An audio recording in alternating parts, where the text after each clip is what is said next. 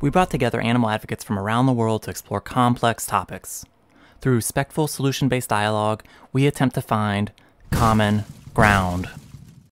Welcome to the first ever episode of Common Ground, a brand new series from the Animal Rights Show. I'm super excited by the potential of this new format to help us explore new advocacy ideas, as well as bring us together on some potentially controversial topics. In this first episode, we'll be exploring the language of animal rights, both from a rights-based perspective, as well as some creative ways in which we can dismantle the whole idea of human superiority. The goal here isn't to say anyone's doing the wrong thing, but to help support each other, to explore our language in new ways, and take our advocacy to the next level. With that, I hope you enjoy the first ever episode of Common Ground. As animal advocates, we all want to advance the plight of our fellow animals as fast as possible. We're super creative at trying new things to help build respect for them and their rights. However, what if one of the most accessible ways to do this was through our language, which sadly also seems to be one of the most overlooked elements of animal advocacy? How do you most commonly refer to, quote, animals?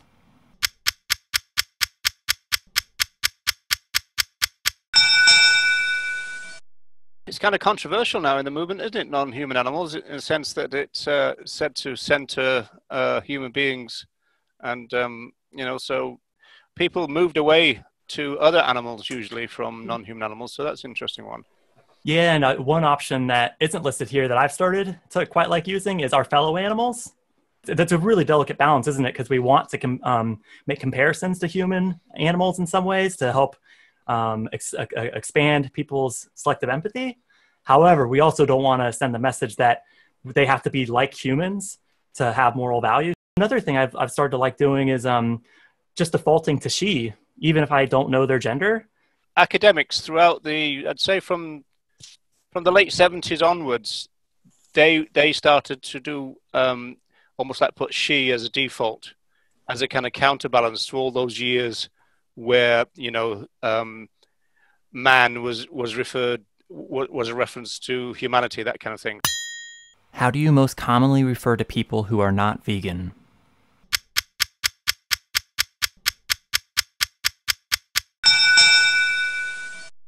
Probably easiest is non-vegan. I do like vegan curious and just simply someone who's not vegan.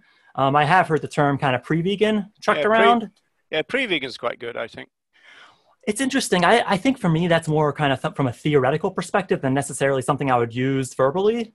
It's very useful on the street though, because you're almost like going, "Oh, so you're pre-vegan." You're kind of giving them the direction that they're on, that kind of thing.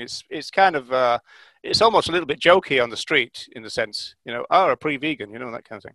I'll just read through some of the messages I'm getting. It's not already vegan. Vegan ally, I see from Stefan. That's quite a good one.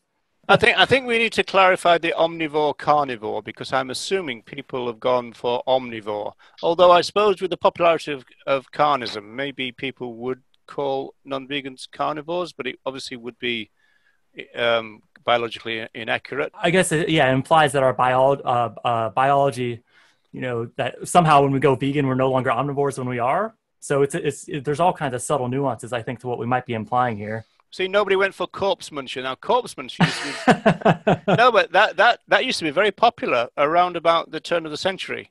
I think it was. Up until about 2010, I think that became very popular. It's a delicate balance, isn't it? Because I think a lot of these terms are quite humorous, but then also figuring out how to still remembering to advocate when we are talking to people who aren't vegan and finding that balance. Because I definitely see a lot in vegan circles, people just referring to carnivore almost as a slur. And I think it's going to be difficult to advocate on that, framing. Oh, yeah. Well, I've always thought that the reason that carnism has taken off in the movement, because essentially we talk about a vegetarian concept, but the vegan movement seems to like it. And I think it does come over as a bit of a slur. Whereas obviously the actual academic beginning of it was with Melanie Joy. And so she regarded it as a sub-ideology of speciesism. So it was a kind of vegetarian idea. It was never a kind of vegan idea, although it's claimed to be that. It's a bit complicated. How do you most commonly refer to animal use?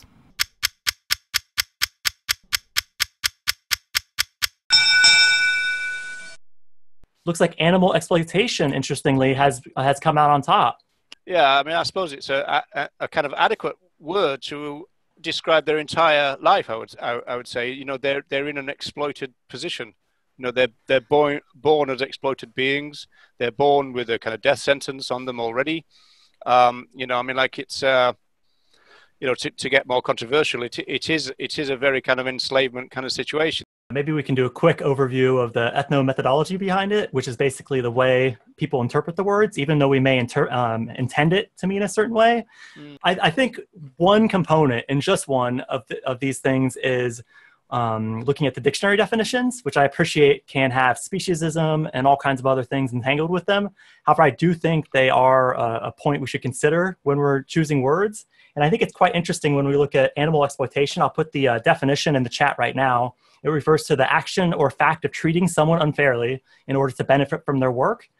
And then also the second alternative definition, which is probably less common, is the action of making use of or benefiting from a resource. Now, I appreciate when we're using these words, the person listening isn't necessarily thinking of these 2 points and then evaluating our message. You know, they're going to automatically think of other times they've heard exploitation in their life and then think from there. But for me, you know, I don't want to suggest that, you know, unfairly treating them for their work, we shouldn't be using them at all. And then also, I don't want to refer to them like they're a resource, because I think one of the key claims as animal advocates is not referring to other animals as renewable resources. So what do you think, Roger? Is this a bit too detailed, or do you think there's something to this? Well, when you refer to them as resources, you refer to them in terms of what culturally they are, in the same sense as if we talk about animal companions as items of property. That is kind of factually accurate, you know. So obviously we've got a critique of that, but it would be an accurate thing to say as a descriptor. So does that one. I mean, have you ever been? I mean, you've done a lot of street work, Jeremy, in the same way as we have in Dublin. And have you ever had somebody say you can't exploit other animals? I haven't had that one, but No, I think that's what I mean. Yeah. It's not as though they're not. It's not as though they're not exploitable, you know. Yeah, and I guess I appreciate this is a pretty detailed textbook definition. It's just, to me, the underlying thing. I mean, I appreciate they are treated as resources, but they're also treated as its in a way, some things versus someone. So I don't think we should refer to them as its or something either. You know, so from that extension, you know, should we really be using a term that could imply we're unfairly treating them for their work? And it also goes to the welfare discussion from last week, doesn't it? So obviously society views animals as objects wrongly, and its and some things. You can use objects. So you can use a car, you can use a chair, but you can't exploit objects. You can't exploit a car, you can't exploit tables and chairs, but you can exploit other animals. So to me, that kind of is a point in favor of animal exploitation over use. I definitely agree that they're both better than suffering, abuse, torture, cruelty, because they're very subjective and imply welfare. And yeah, but I am in camp exploitation. Camp exploitation. We're not here to divide people, but I think for me, it's any of these words aren't to be viewed in isolation. They're to me, I like to look at our language and our interactions like we're painting a picture. You know, we've got the frame, but then we're not just doing one brushstroke. We're doing multiple brushstrokes to overall complete the total package. So I would never focus and just say animal use. It's usually parlayed with, you know, using other animals and violating their right to be respected and not bred, used, or killed. So it's very clear that I'm not just using use, because I agree use on its own could be used as quite neutral. To me, it's about establishing the scope as animal use and then honing in and talking about rights violations and the breeding and the killing. Real quickly on the murder point. I'm interested in that bottom category. All these grovelers who use who put rights violation in there. Who did that, eh? Who did that? I think they might know the spirit behind the animal rights here. That we actually want to talk about rights violations. Yeah, sneak that in every now and then. Yeah, because nobody put animal cruelty in there because they know they get jumped all over by me. Well, it's interesting from an animal abuse perspective. We could touch on that real briefly before we go to the next poll. But I think it's an interesting one because I think with our language, we want to have that jarring effect in the sense that we get people thinking about these issues. And the question is just those potential interpretations. And when we have a predominantly welfarist movement from both the top you know, from the organizational perspective, but also from the grassroots perspective, largely through our language. You know, to me, we want to remove as any potential implication that we could have, you know, use without abuse. One thing I'd like to ask everybody here a question about is the murder option, which nobody has ticked on. You know, like we've all seen the badges. In fact, VIP, we sell Meet His Murder badges, and you know, some people kind of object to that, the word murder. Well, that's an interesting one for me, because in 2018, I did a language video where I suggested not using it because it could have a derailing effect. And I think I've come around on that a little bit, because I think for longer conversations, or perhaps when we know the person, if we're confident that we could have a conversation with them about dismantling speciesism and why, you know, other animals are just as capable of being murdered as other humans, I think that could be a pretty powerful way to go about things. It's just those, like you said, Roger, when we're on the street or maybe even on social media, having like a quick exchange and then the person goes on their way. I think it's going to be difficult to pack that all into a short exchange. But I think there is some merit to those longer interactions. I think a really unique strategy, I think, if we do want to use that language, is to ask people, you know, what would we call this if we were doing this to other humans? Is quite a clever way to bring those words in without introducing them ourselves, and then leave it to the listener to decide if it's an appropriate description. And oftentimes they will say, you know, murder or enslavement or some of those things. Non-vegans, they're going to think that, you know, use is absolutely fine, it's absolutely normal, and it's quite okay. So I think then use has to be sort of like transformed into more of an abuse sort of thing. So I think it really depends on your audience. You know, there are sort of people that are using animals / abusing them because they don't really understand. And then there is the people that are sort of like, you know, they've got, you know, we're better than animals, and it's really, the whole worldview is contingent on being better than other animals. So I think, you know, human supremacist is really sort of like important for that. I think, you know, using words like the animal death industry and animal abusers, in some contexts, it might be quite helpful. So you could sort of, you know, soften it up a bit, I think, without saying you are an animal murderer. Yeah, it's interesting. I've seen an interesting reaction to the murder side of things, and watching chats online, that people use it in a way that's not necessarily targeted at the person, but the person takes it that way and says, "Are you calling me a murderer?" And then I think for some people that may have the jarring effect necessary to get them to think about it. But it's specifically in the context we're describing with you know, farmers. I might say animal users would be another option. I'm just not sure they're the low-hanging fruit. To me, that's kind of like going out and advocating to vivisectors. Sarah has said something interesting in the chat. Non-vegans can misinterpret abuse, as in taking backyard hens as eggs isn't abuse, and the focus then tends to head towards welfare rather than rights. Yeah, I suppose sometimes when you say abuse, people will tend to jump to, oh, I'm not an animal abuser, you know, because they take care of their dogs really well, or they say, you know, they only get free-range eggs, you know, not knowing the problems that come with that.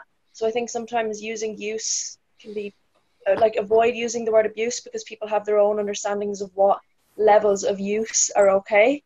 And yeah, the conversation can kind of go welfare-y, I think, without maybe you even realizing it has, because you've just different understandings than the person you're talking to. So yeah, personally, I tend to avoid that word when talking to people.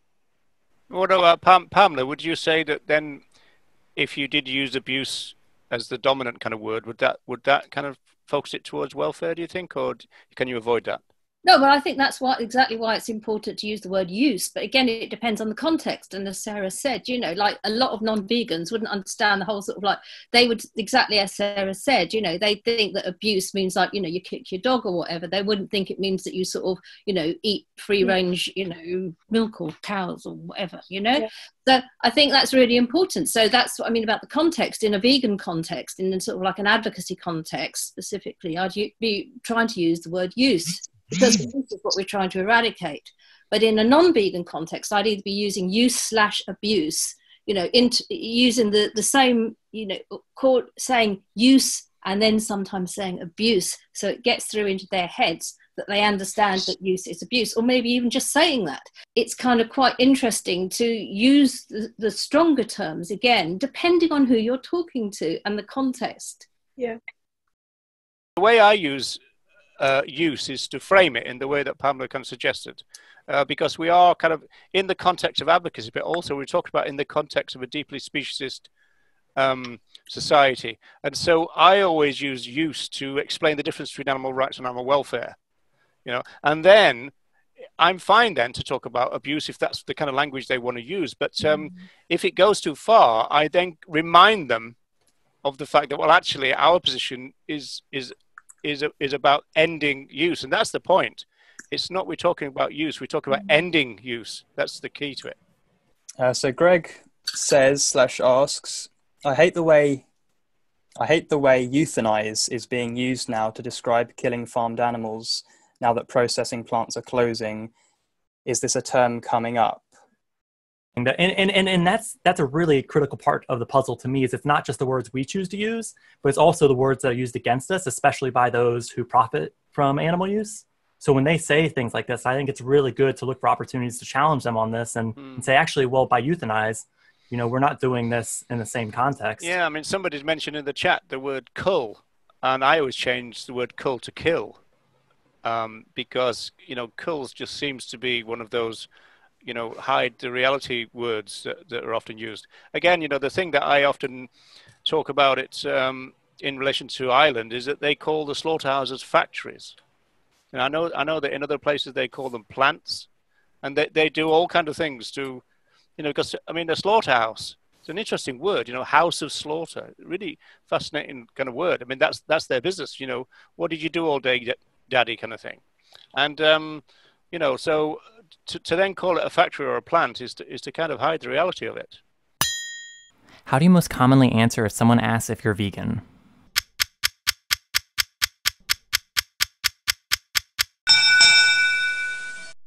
I think those day-to-day interactions is a real pivotal way that we can look for ways to build awareness, and we don't necessarily have to set up a street demo or do something specific. The topic that's come up in the past is around veganism in general. Is it perhaps a bit human-centric and really bringing things back to the animals? And that's, to me, where questions like this are an opportunity to say why we're vegan, and not just like, I am a vegan, but actually what that philosophy represents and what we're, you know, boycotting essentially, and also campaigning against. So, you know, one thing I like to say is, you know, if someone says I'm vegan, is yes, I'm vegan because I don't want to support animal use or, you know, others' rights being violated, and specifically the right to be respected, you know, not bred, used, and killed, and any variation of those things. What do you say, Roger, if someone asks if you're vegan? I might say yes, and depending on what I feel they're getting at, you know, oh, you're gonna die in 10 minutes, you know, I might say yes, I've been vegan for 41 years, you know, and you know, I believe that other animals have rights, you know, so I might try to kind of like open up a vista of possibilities in terms of kind of conversation in that sense. From Stefan in the chat saying, if people ask if you're allergic to milk, saying I'm allergic to animal exploitation. So I think that's an interesting one, but this could spark, to your point, Roger, could spark some conversations from that. How do you most commonly refer to what/who non-vegans buy?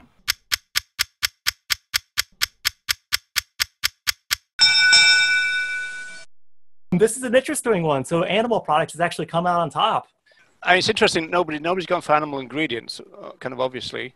I tend to talk about flesh, but then of course, that's if I'm referring to, you know, so-called meat, you know.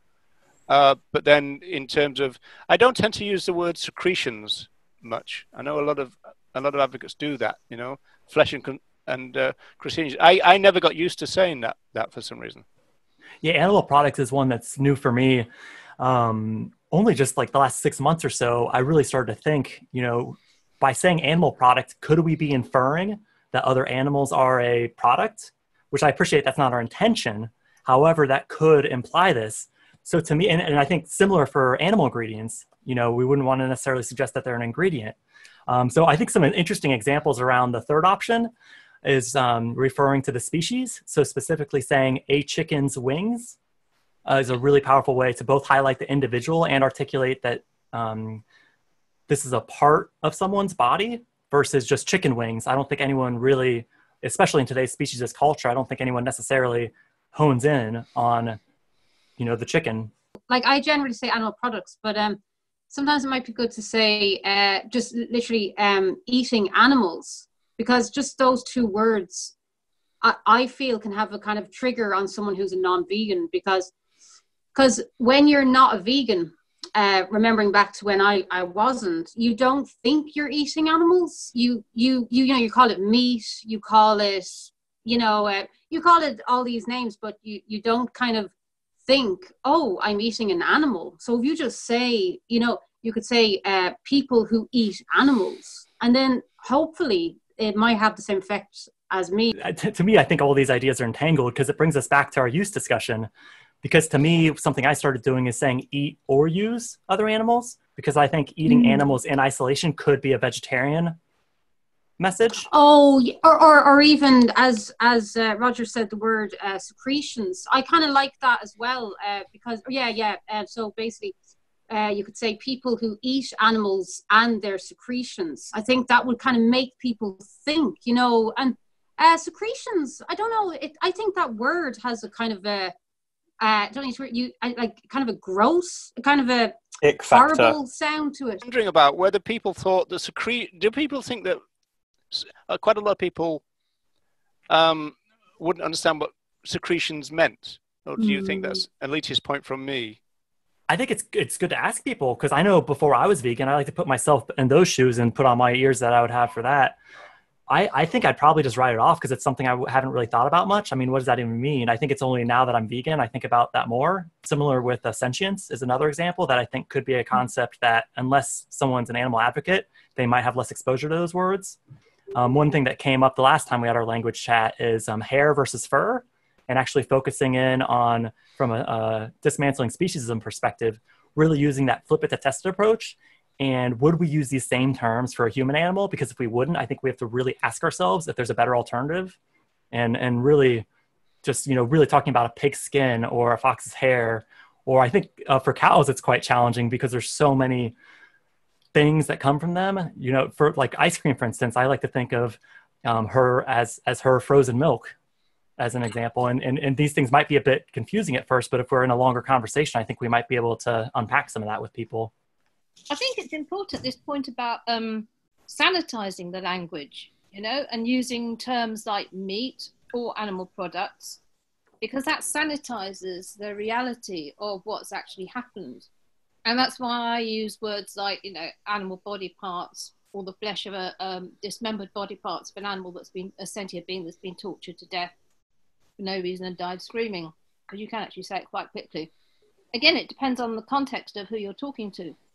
I think we kind of want to desanitize, as it were, the way that we talk about these things. We want to create a new sort of emotional charge around the reality of what is going on. And, you know, that's, again, why I know that obviously there was no meat in your suggestions, but I think that's why it's important to use alternative terms to kind of get people to recoil on some level. There's a balance to be drawn here. Because in general terms, I mean, social movement theorists see social movements as claims makers, and this is why language is so important, which is, you know, one of the reasons why we focused on it quite a bit. And so language is important because we make claims. We identify a problem in society and we make a claim. You know, our claim is based on the fact that, you know, society is speciesist, and therefore we make claims about that. At the same time, you've got to try to use language which doesn't completely lose people, but it does challenge people. So you can't use the same same kind of language that the users use, as it were. You've got to try and move them on to a new vocabulary. And I think this is the reason why Joan Danaher, she had a thesaurus of, you know, as it were, don't say this, say that, in her book Animal Equality, and it never took on in the movement. And when I reviewed the book, I predicted that it wouldn't, because if you were to use that, most people wouldn't really understand what you were saying. You know, you just come out with a kind of sentence full of almost like jargon, really, which we might understand as vegans because we'd learnt it amongst ourselves. But in terms of talking to the public, then it would have lost them. And so I think Pamela's right. You know, the context is the entire thing. Donald Watson said that we have to ripen people up, which means we've got to take them out of their comfort zone. But at the same time, you've got to do it in a careful way that you don't kind of lose them as well. So you've got to do both at the same time. Yeah, animal products. I also kind of feel that kind of reduces them down to a product, and it doesn't really highlight what has happened to get there. And also, if you were to say like human product, you wouldn't assume it's a product that contains humans. You would assume it's a product that's been created by humans. Whereas when you say animal product, you don't mean a product that's been created by those animals, because they had absolutely no choice in, you know, what happened. So even if you were just to say products that contain animals, I feel like it at least highlights, you know, a difference between just, you know, a product that, you know, because it wasn't made by animals, it was made by human animals, but I think it just, yeah, it's kind of speciesist to me, because it means something different than what it actually implies. So then you'd have to say a product that contains other animals. And, you know, yeah. that's what I'm saying. You know, are we getting to a language which is kind of very tuned into our values, but does it lose people? You know, you've got that kind of balance. Yeah. How do you most commonly refer to vegans?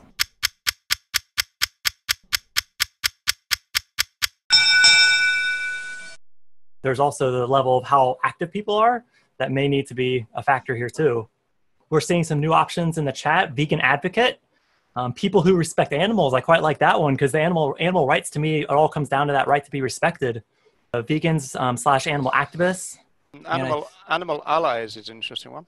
Yeah, animal allies, because instead of being their voice, standing in solidarity with them. Micah has said, surely it depends on how they identify themselves. I would agree with that. We've also had from Tony and Mike, vegan advocate to me sounds as if we would be advocating for vegans, not the animals. And you could probably say the same for vegan activist. And I would certainly agree with that sentiment. I think it depends if I know what they refer to themselves as already. You know, like I would always describe Ronnie Lee as an animal liberationist, for example.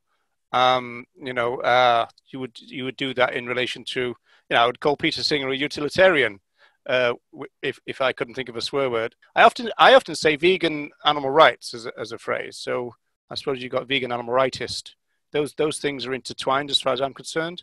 It kind of concerns me a little bit that a lot of new advocates are kind of suggesting that kind of veganism and animal rights are separate issues.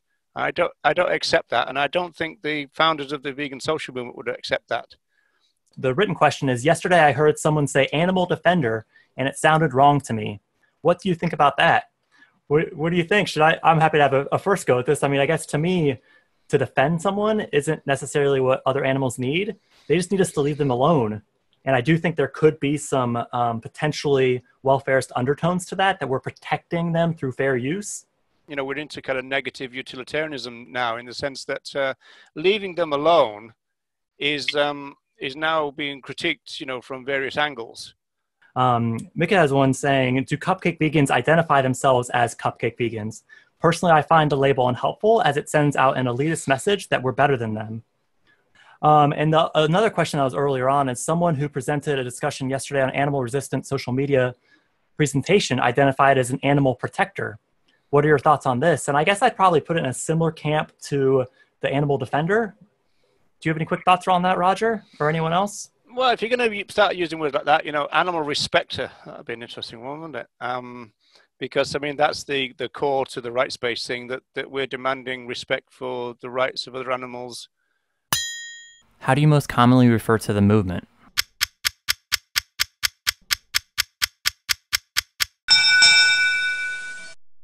Yeah, well, obviously, it won't surprise anybody to say that I kind of suggest that I'm part of the animal rights movement, because that's where I want to focus my talk. So obviously I would use that language kind of straight away. What do you think about that, Roger? Because I know we've had discussions in the past where if it's not a movement based on rights, which I think both of us and maybe others on the call would agree it's not far and wide, should we be referring it to the animal rights movement in the hopes that it will eventually be? the animal rights movement, or should we reserve that term for those who specifically have a rights-based approach and refer to the movement as a whole, perhaps as the animal movement option, a bit more generic? I don't really agree that we can talk about the existing movement as the animal rights movement, because it's not. It's like saying PETA is an animal rights organization, which a lot of people would say, but that's not true. So it would it'd be important to not kind of this is a non-speciesist term. No, we shouldn't over egg that. You know, we should be more honest about it. So in terms of the idea of animal rights broadly defined, you know, which some people use, I would tend to say, if I'm talking about the whole movement, I tend to talk about the animal advocacy movement. You know, so Francione would then say, well, in that case, we've got the animal confusion movement, because it's utterly confused in terms of its philosophical grounding, and to include everything that goes on in the movement from the RSPCA along to wherever as the animal rights movement is just wrong. But I think, like, when you say the animal rights movement, like, we're fighting for animal rights, that's what it is. And if you even look at feminism, like, you know, there's so many different types of feminism. You know, there's like first wave feminism, second wave feminism, there are all these different things. And I think they've been going on for so many years, and that we are still only in a very early-ish stage of the animal rights movement. So it looks like about half of the votes are in. So I'll give it another 10 or 20 seconds. So feel free to jump in there with your opinion, because I think this is, I know for me, it's something that comes up quite often within vegan circles, but I do think it trickles out into our advocacy if we refer to someone's idea as one of the following, and the implications that may have. And I think with that, we are just about, most people responded. So I'll go ahead and share these results. And it looks like How do you most commonly refer to non-vegan ideas?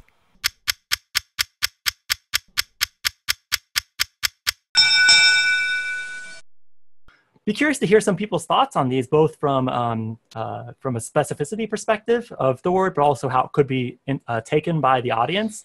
My quick thoughts on this is I've used justification for the first 3 years of my more full-on animal advocacy. And it just occurred to me that by referring to it as a justification, it implies that it justifies the behavior. So I've actually moved towards saying, non-vegan beliefs. You certainly are talking about socialized beliefs that reflect a culture's values. That's what we're dealing with, really. We have a question. We're all conditioned, but should we be calling someone conditioned, brackets, directly? Well, it's a fact, isn't it? I like to sort of, I think, given what we're saying, I talk about, generally when I'm speaking to non-vegans, I refer to us as a society being conditioned or being sort of victims of this species society rather than the individuals themselves. I find that that's, I don't know if it's most effective, but sort of reduces any chance of me implying that I'm blaming someone, that I'm trying to shame them, and that this is kind of a collective thing that we're all a part of. Some people, rather than saying conditioned, they might say brainwashed, which obviously, that's an interesting phrase. You could probably have an academic seminar on that. But really, for sociologists, that just means socialized, really. I think just the way we frame things, saying you're conditioned is very different than saying I was conditioned or we were conditioned, and making it more of a we were tricked versus you've been tricked. I think that really shifts the things to looking at it together versus you're conditioned and I'm not. Yeah, we language is good, isn't it? We language is interesting in that sense, in advocacy. Yeah. What's your favorite new phrase to help dismantle speciesism?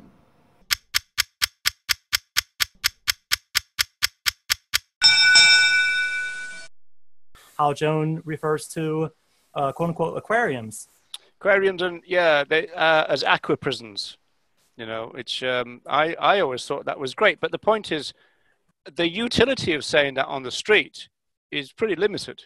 So we're back to this thing about our job, in a way, is to shake up the culture. And so this idea of being disruptive, a political philosopher called Herbert Marcuse, and he talked about the great refusal. So we've got to do that. In terms of the dominant culture, we've got to refuse its values, right?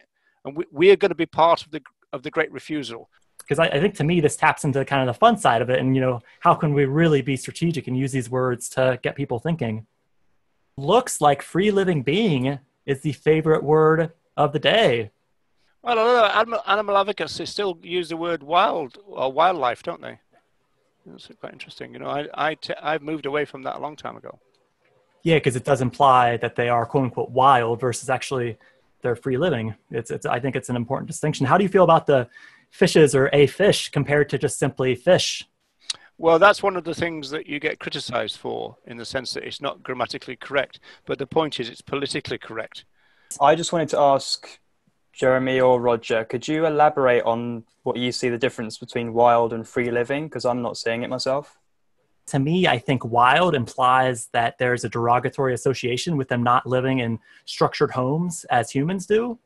So to me, you think about human animals, and if we referred to someone as wild, perhaps it would be in a positive sense, but I think most oftentimes it would imply they're out of control. I agree with that it's got a slight kind of derogatory kind of element to it, and it would kind of like feed into the kind of etymology of talking about other animals as beasts and lower animals and this kind of stuff. It's got that kind of thing about it.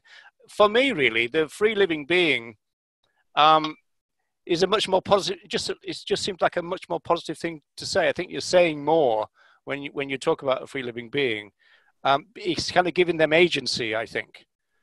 It's an interesting comment from Greg. He said, as a retired park ranger, the term wildlife has never bothered me. I never thought of wild as negative. Yeah, and I think that's a great point around this, that, we all interpret these words differently. So I think part of this is also using words that are familiar, but used in a different context. Because I think if we say free living, it's more likely to get people thinking than if we refer to other animals who live in nature as wild. I think they might gloss over it quicker. Because we've got free living beings as an alternative to it, I just think that's much more kind of positive. That's all, really. What's your favorite non-speciesist catchphrase?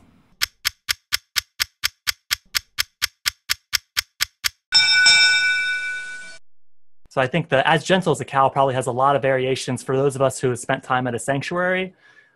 Thinking of those positive traits that those other animals have got you to think about, and penning, as cuddly as a turkey, as fast as a fish is, and some of those things can really, versus the whole, smells like fish or, fat as a cow, and some of those alternative terms, and really just trying to dismantle that. So it looks like there's some other options coming in through the chat. So feed two birds with one scone. And before a photo is taken, say cashew cheese instead of just cheese. I like that one. I always say vegan cheese. I do quite like the it's not my first rodeo protest. And also liberate a can of worms. I think if we start working these into our conversation and getting creative with it and having fun, don't put all your avocados in one basket instead of don't put all your eggs in one basket. This whole discussion has been about respectful language. And to me, it would be inconsistent to not extend that to human animals as well. And I think one thing that I know I've tried to work on being more aware of myself is around ableism. And I'm curious to hear what people's thoughts are on this next poll. Which of the following do you think could be considered ableist?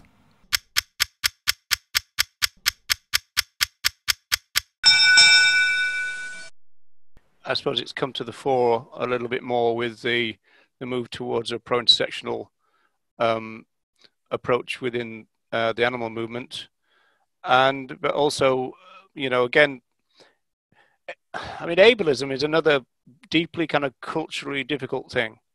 I mean, the main thing I say about ableism is the people who think it's going to be too PC. They often say, "Oh, well, this is about offence." And this is a misunderstanding of why some people object to ableist language, for example. It's not about offense, it's about harming others. And so the problem of ableist language is not that you're going to offend somebody, it's because you're going to harm somebody. Because, in abusive situations, domestic violence and other abusive situations, a lot of that is linguistic. So there might be physical violence, but there would be kind of linguistic violence. And so you'll be called names, as it were, during the issue or whatever, right? And so those kind of words can really bring that back to people. And so if you try to avoid ableist language, you're avoiding bringing harm back to someone rather than just avoiding offending people, which I think people often misunderstand why it's an issue, I think. To me, like Roger was saying about not harming others, I guess similar with the not risking having welfarist undertones, I guess the question is why risk? Why not err on the side of caution versus risk saying something that may harm others? And I think the key is a lot of it's not intentional. It's oftentimes just common language that we say without even thinking about it. And if that's anything throughout this whole session, it's about just being more mindful in general with our language. And, in addition to dismantling speciesism and all these things, just having consistent, respectful language throughout.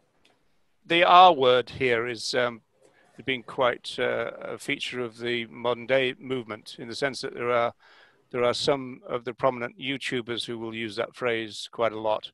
To me, the most important thing about ableist language is if in discourse or conversation somebody actually asks you not to use certain things, certain words, it's usually, in my experience at least, not because they're offended by those words, it's because they're hurt by them.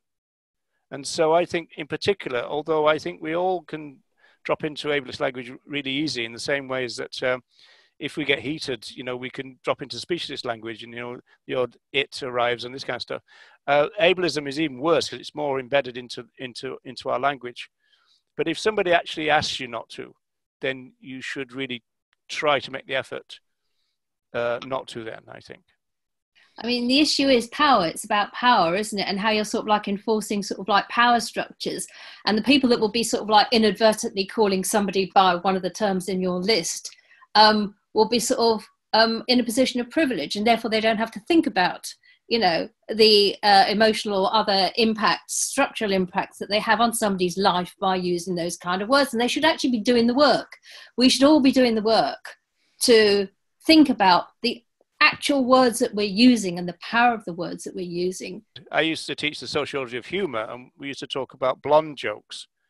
And one of the participants in the course said, well, I sometimes say I'm having a blonde day, if I've made a few mistakes or I've done something silly. These are deeply embedded. This is why it's important. Language is deeply embedded in our culture. It reflects. And that's simultaneously ableist and sexist, isn't it? Yeah, it reflects our values.